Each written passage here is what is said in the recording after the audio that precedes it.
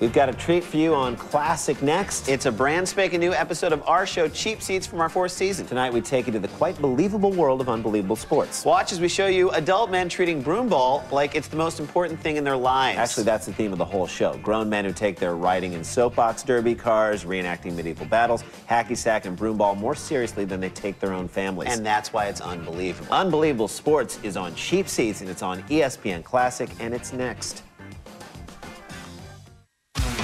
Cheap Seats! Listen to this rocking song. It's 27 seconds long. This is our new Cheap Seats theme. In Season 4, we have a dream to teach the children how to laugh with the help of our great staff. Going farther than Ron Parker. Comedy was never darker. This ain't no time to be a slouch. Join the boys here on the couch. They'll take you on a nasty ride in the vault of U.S. pride. Cheap Seats! Doing it! USA! America! Hey everybody, welcome to Cheap Seats. You give us half an hour, we'll give you the world. Although the show's really only 23 minutes long, not counting the credits and the graphics. It's actually only about 20 minutes. Yeah, in that case, we're not gonna be able to give you the world. It was kind of a lofty promise anyway. What we can give you, though, is our take on an episode of Unbelievable Sports, which in terms of giving you the world is the equivalent of giving you Nicaragua. Managua, get up and get ready, because here's what to look for. Here's what to look for. Here's what to look for. Pay attention to the complete misnomer that is Unbelievable Sports. The 4 sports they show are actually all incredibly believable, and they all have one thing in common, an unbelievable tool of a host. Also, keep an eye on said host's facial hair continuity or complete lack thereof. I don't want to say this show was filmed out of order over a long period of time, but Dan Moriarty's goatee undergoes more changes than the Cheap Seats time slot. Are we even on anymore? I don't know, but in case we are, let's get to the unbelievability. At Unbelievable Sports, we're proud to bring you the coolest sports in America. And I've got the sloppy slacker wardrobe to prove it. Debut a brand new one. Now, you've all seen soapbox derby racers going down hills the size of this monster. No, we haven't. Relax, and watch the brand new high-speed Dan, version. we got a car coming. You want to wrap it up? One. Hey, it's the Million Hick March. Derby Day in Dayton, Ohio. Look out, Hitler stash! Soapbox derby became one of the first ways a regular kid could get a real taste for racing. Unlike the irregular kids who raced all the time back then. Course of the opening day. Yeah! Today's top of the line and hey, it's my bed from growing up. From growing up? Shut up. Purely a big kid's toy. Then why are they dressed like Power Rangers? With hair trigger steering and top speeds in excess of 100 miles an hour. There are carbon-based life forms and there's adrenaline-based life forms. Me, I'm a Klingon. Freeze it. Does he have an action figure of himself posing with him? That's not an action figure. It's a gravity Formula One wood gnome, guarding the forest and keeping it safe from dudes like him. Like sticking your head out. Take those old records off the shelf. Gravity racing is a simple proposition, really. First one to the bottom of the hill wins. What? That makes no sense. Builder Roger Hickey points out, Hickey leaving his mark on the sport. easier said than done. The thing about gravity racing is the driver has all the... Is it me, or does Gary from 30-something need to go back on the Accutane? the most money to buy, all the trick items. Yeah, trick items, like an engine. Is this the video that plays when someone chooses a ZZ Top song at a karaoke bar? Into South America. And then what he wanted Shades to do necessary. was the show wanted to drive the car. Idiot. I told him that, when he starts, that he has to go very slow. So Or slowly. To the steering and the braking. And what happened was he pushed the handle the wrong way and the car went into the side of the mountain and just virtually exploded. Oh, so by virtual explosion, you mean he rolled the car. Low angle, still looks small. Roger and his teammates have spent the Tapered past few years jeans. preparing for the Unbelievable. largest downhill competition of the year, here in San Dimas, California. San Dimas, excellent! Wild Stallions! And through the stands reveals that Roger is... Hickey chicks pushing back the women's movement. As expected, Roger cruises into the finals, where he will face teammate Dwight Garland as Wait, well as Al they have Shai teams for and this? Huff. I want to be on the Hickey chicks. Running fast all day, but even he realizes that the final heat will most likely be a battle for second place. Way to undersell it, Moriarty. But I'll be right up behind him. I'm definitely gonna lose, but only by a small margin. As the final four wait for the last race of the day, each man must mentally prepare. For this? Where gravity rules, precision is the name of the game. I thought gravity was the name of the game. I thought speed was the name of the game. And the guy that makes the least amount of mistakes wins every single time. Wait, I thought the first one down the hill wins. Go. Wait, my car won't start! Battle for perfection. As the drivers enter the first turn, The Hickey Chicks fall asleep. followed by Dwight, Bob, and Al at the rear of the Shaking the camera doesn't make them look like they're going any faster. easily evaporate if he makes even one mistake. Tighten Dwight's draft. Freeze it. Fans or random people trying to cross the road? Bob is looking for the right opportunity to slingshot by for the pass. Although he should be thinking about how he's going to put his kids through college on a soapbox or salary. Lead. Bob must attempt to pass now, or it will be too late. Just like it's too late for him to save his relationship with the girlfriend who left him because he, quote, loves that damn car more than you love me, end quote. Wildly. On this day, at least, Roger Hickey remains on top. Of the Hickey Chicks. Thanks! I don't know how they finished behind me, but it didn't matter. Gravity! As long as they finished behind me. Okay, I'm gonna go back to the Hickey Chicks for a second. Gotta say, I'm still shocked at what the Hickey Chicks said about President Bush during wartime. Me too, but what I wanna talk about is the dude hanging out with the chicks. The jeans and no shirt look just makes no sense at all. If it's so hot that you don't need a shirt, how about throwing on some shorts? And I'll bet you anything, he went out to the concession stand and did a set of 30 push-ups right before he sat down. More unbelievableness after this, and I'll bet you they were concentration push-ups. Oh, that is so him. He put the diamond down and started to just work those tries. Hey, welcome back to Cheap Seats, where we're watching an episode of Unbelievable Sports, a show featuring things that are neither unbelievable nor sports. Case in point, this next segment, which is all about footbag. Now, footbag actually sounds like it could be interesting if it weren't just a fancy name for hacky sack. I do have to say, though, that I much prefer the word footbag to hacky sack. In fact, I think footbag is the perfect curse word replacement for the real F word.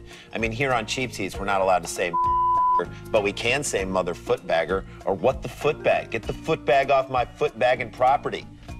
You don't own property. Hey, footbag you footbagging footbagger. Okay, then maybe you do own some property. Footbagging ain't right, I do. All right, let's just get back to the unbelievable sports. Footbag it, let's do it. Footbag is a game so easy, anyone can play. Way to belittle the sport. Even me. Way to belittle yourself. Special to kick their way to the top at the World Footbag Championships. Trucking. The game of footbag first Short appeared back charts. in the 70s, along with flower power and lava lamps. And stepping on babies' heads. Gone, but footbag is still here, and it's not a fad anymore. Yep, it's gone from fad to forgotten. Is this footage from Moriarty's bachelor party? Founding father of footbag. He invented the sport. At least that's what it says on his business cards. In Oregon City, Oregon, and Mike was kicking a little beanbag. I mean, for all intents and purposes, it was a beanbag. And It still is. obtained a patent on it, and So you stole Mike's idea. Montreal is the host city for this year's World Footbag Championships Is this part of the Montreal Comedy Festival? It should be. and Footbag Net. Most people are familiar with freestyle. And by most people, we mean 3 people. Footbag Net game. Game played over a net is a spectacular display. Oh, they left something off his title. Perfect. The man everyone is trying to catch this year in the singles competition is Kenny Schultz. I saw it on TV, and even Not on the TV. kicked one or tried it, I was hooked. For making friends, training, or breaking records, get kicking. Short shorts not included. Kenny has participated at every. Nothing lonely or sad about this. Kenny was a world record holder. His name was found in Guinness Book of World Records. Under most consecutive hours of life wasted. Most of the tricks that are seen today. This is where you get the biggest crowds, We're talking WNBA-sized crowds. and I'm usually a good big game performer, so Yep, you and Poolhouse. it'll go well. Kenny's opponent is Montreal hometown favorite Sebastian Verde. Of course, verde is a Spanish word that means not good enough for soccer. Sebastian comes to this match keenly aware of an amazing fact. There's a city called Rome on every continent. A finals event in 12 years. Yeah, kick it. Jumps out to an early lead. You've been footbag. Kenny comes back to tie, and they go toe-to-toe to score points. Foot-tastic. With a great drop shot, Sebastian... That was not a drop shot, nor was it particularly great. Oh, foot bag.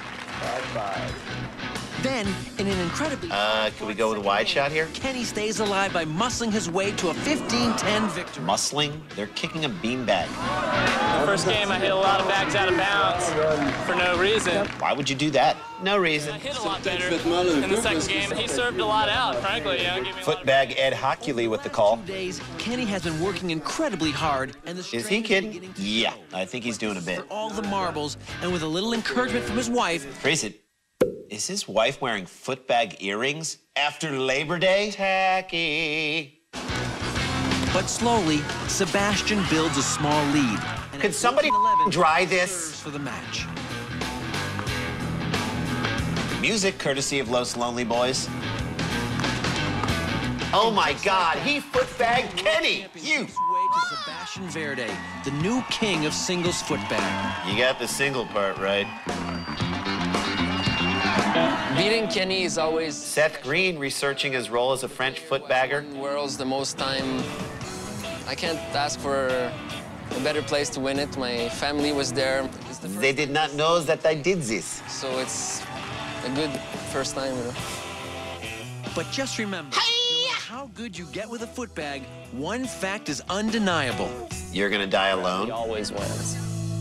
You know, watching that last footbag segment gave Jason and me a great idea for a movie. Here's the pitch. A young rebel of a teenager, we're thinking Kevin Bacon, moves from the big city to a small town. A town that's ruled by the puritanical preachings of a minister on a mission to ban all beanbag-related sports from the youth culture in his parish. And it takes a determined Kevin Bacon to set this town free again. Free to footbag anytime they want. And we call the movie Footloose. I think it's got a shot. More cheap seats after this. Games. But first, it's time to learn a little bit more about our unbelievable host, Dan Moriarty. And before you have time to say, I don't care, we're going to ask you, do you care? Just the facts. Do you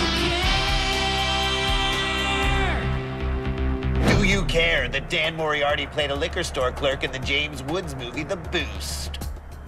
Do you care that Dan Moriarty played a bartender in the Alyssa Milano movie, Little Sister? Do you care that Moriarty played a hockey player in the Rob Lowe movie, Class? And who could forget the legendary hockey scenes from the movie Class? They were unbelievable. Sports! The Knights of the Round Table were renowned for their bravery and skill. And these fake knights are renowned for their knowledge of comic books and message The boards. same noble qualities with a real flair for the dramatic. Oh, out-of-work actors, great. Peter Jackson's birthday party? Hear ye, hear ye. Please don't finish it. All right. And Adenvelt send greetings unto the populace of the known Bad world baby. and invite Good all baby. to join in the 7th annual Estrella War. I'd rather see the Estrada Wars. Okay, that's 2 minutes for high If the sticking. war is to be held, then Sir Gaston will surely be in the middle of it. If he's done with his shift at Kinko's. Greatest knights in the kingdom of Cade. And one of the biggest nerds in the city of Honor Scottsdale. of that kingdom against the dark forces of Adenvelt. Dark forces. Does Bill Frist fight for Adenvelt? Sir Gaston is the alter ego of Chris Gilman, Which doesn't seem creepy at all. one of the 40,000 members of the SCA, the Society for Creative Anachronisms. Anachronism is something that's out of place, time-related. Just like the Rolling A Stones. group of people who... Stop hitting me. Ow. Seriously, cut it out. Knighthood is achieved by... That hairstyle is certainly an anachronism. But by your chivalry, your honor, I didn't know Knights of the Round Table shopped at Pearl Vision Center. crafts, dancing, singing. In the rules Ow, of stop medieval it. combat, Ow, to make a idiot. kill, you must Don't, make a hit to Mom. the- A strong hit Ow, to the arm or ow, legs God. results in a wound, and the knight then forfeits the use Oh, of it's that just a flesh The wound. knights fight for points, for their kingdom, and for the honor of their fair lady. Whom they are each paying $200 an hour to be there. It's hard to believe that this whole thing started because someone hit Sir Gaston with an inside pitch. Deadly sun, each man wearing armor that weighs at least 60 pounds. So basically, it's Dungeons and Dragons, but with more cardio. I shall destroy you with this giant wiffle ball bat. Sadly, they have better armor than our troops in Iraq. Cade cannot withstand the continuous blows handed out by Adenvelt, and so is forced to accept defeat. If only they could accept the fact that Xena was canceled. What? There were no saxophones in medieval times. Now that's some creative anachronism. Gaston and his men suffer their fate with dignity. Sir David Sanborn on the sax. What just happened out there? You embarrassed yourself and your family? The guy knocked me down in the bush and asked me to yield, and I said, no, I'm not gonna yield, you gotta kill me. And then we laughed about that for a while, and then he killed me. I figured, yeah, I'm dead. Not funny. Gaston prepares to return to his other self.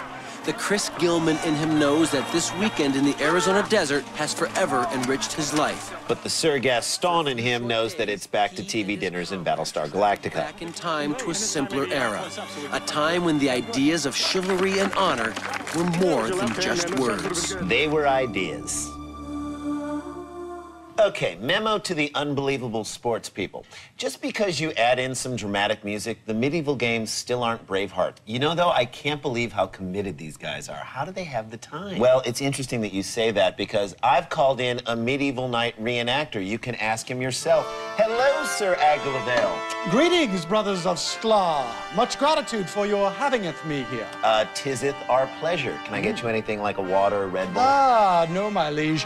For I have my own goblet of mead. Wow. I've got to say, I'm actually really impressed with how committed you are to your character. Ah, yes. It is the code of the knight to follow the oath that he has sworn to uphold. For there is nothing more... I beg your pardon.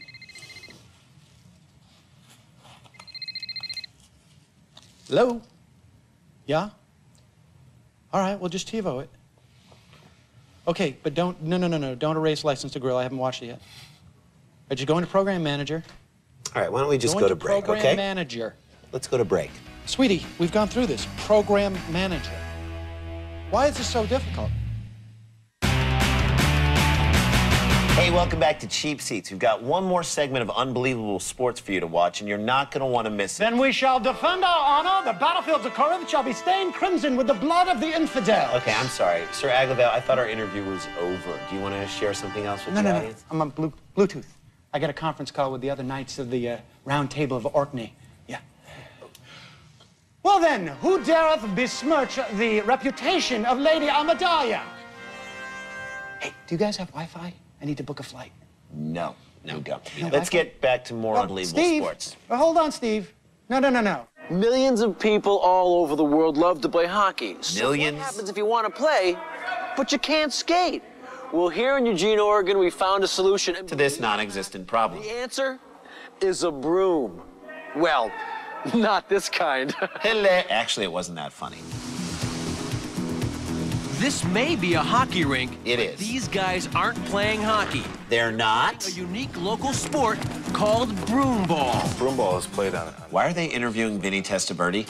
Tom Thaden is one of the best broomball players in America. And one of the worst hockey players in his high school. Shoes. You've got a ball that's the size of a size 2 soccer ball.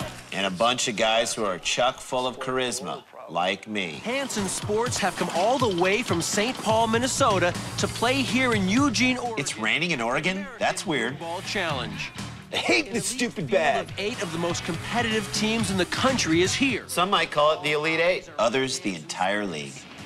They're good. A lot of speed, a lot of size. And a lot of bristles in their brooms. Yeah, best in the country.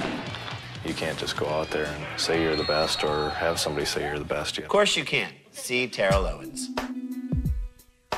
This day, it doesn't look like anyone is weak. I can say better than that by hitting Control-S. Rounds, winning their quarterfinal game against Team Oregon 16-zip. But in Team Oregon's defense, they were using dustbusters. Good broom. Sweet broom. Way to broom. Nice broom. Good broom. Way to broom. Nice broom. Sweet broom. Which Hanson Sports will face another highly regarded team from Minnesota. These guys. At the beginning of the second half, the play gets fast and furious and a lot more physical. But still no skating. Take that, broom boy. Get him a dustpan. The Flames try to catch fire, but Hanson ices them down. Just when you think Moriarty is out of puns, bam, he hits you with a double shot. He's that punderful.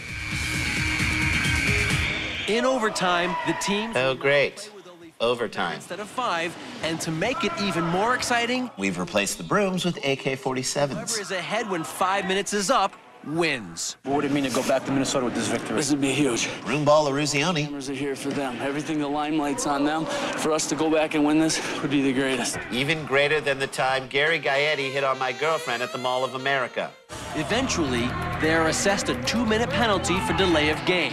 Every player on that ice should be assessed a penalty for delay of adulthood. The Flames are in danger of being snuffed out. How does Moriarty do it? A slim opening appears, and number 99, Joey Landino, the great one, runs the ball down the side. This reminds me of all those times Wayne Gretzky would run the ball down the side. Shot, and unbelievably, it bounces in off the sliding Fred Clifford. If this was in Columbia, that Hanson player would be dead by now. Brian Kenny's already working on this guy's You Can't Blame. But number 77, Stuart Hanson, quickly evens the score. Wait, it's not over? 2.5 minutes remain to play. Then a minute later, Ira Hackner takes a wild... Ira Hackner, classic sports name. Actually goes in. Hanson is up 3-2. I think the crowd is just the University of Oregon JV hockey team waiting to practice. The clock is down to 10 seconds. Sweet, it's over. Amazing diving shot. Joey Landino ties the score. Do you believe in Landinos? Yes! Sends the championship game into double overtime. Double overtime. 3-3. Yay. Overtime. Forget about it. Now it's a 15-minute sudden death. First one is... But here's the catch. Only one player from each team is on the ice, and they're both blindfolded. Hanson makes another assault. That's the last thing America needs, another Hanson assault. Twice. There's a mad scramble after the ball. Joe Landino passes. The great Landino. Clear. He winds up, and it's all over. They still can't skate, right? Right. Here's my question. If there's a sweep in a broomball series, as a fan, do you bring a broom? Nope, Swiffer. Wet? Is that even a question? No, but this is. Should we give out some cheapies?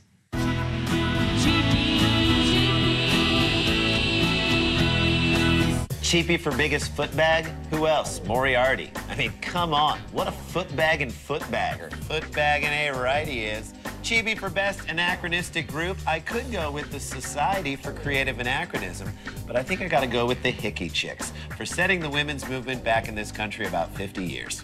Well, that's our show. Guys, I'm sorry. I feel like such a fraud. Hey, come on, man. You know you're just a reenactor. We're fine with that. What are you talking about? I'm Skyping with my peeps right now. Are we in your shot? Yeah. Should we get out of your shot? Yeah, get out. Come on. I'm sorry. Whoa. You guys are being rude, all right? Now get out. I'm Skyping with some people.